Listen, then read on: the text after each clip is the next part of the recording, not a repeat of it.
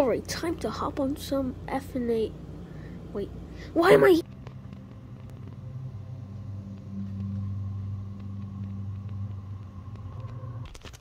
Hello.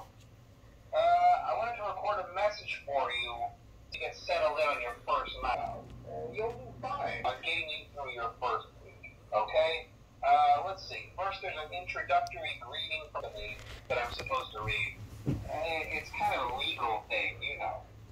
Welcome to Firey In Pizza, a magical place for kids and grown-ups alike, where fantasy and fun come to life. Okay, that's it. I'ma hang up. He was annoying. Anyways, how am I in FNAF? That's crazy. Anyways, time to check the door. Oh God, close it.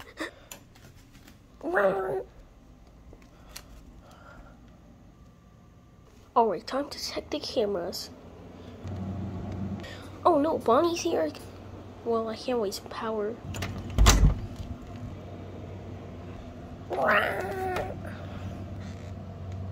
Fine, now unmute. Now, that might sound bad, I know, but there's really nothing to worry about. The animatronic characters here do get a bit quirky at night, but do I blame them? No.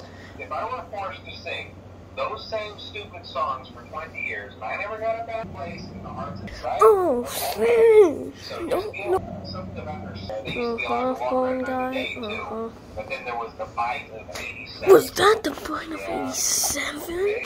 You like to see you as a Freddy Fazbear. Stuff you inside. Stuff me into a Freddy Fazbear suit. What the heck? If the suits themselves and the animatronic devices, especially around a bit of discomfort from the mask. But hey, first day Steve agrees. I'll chat with you tomorrow. Check those cameras and remember to close the doors only if absolutely necessary. Alright, got you. Gotta conserve power. Alright, good night. Bye bye.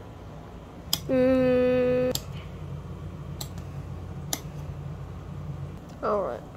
So now what do I do?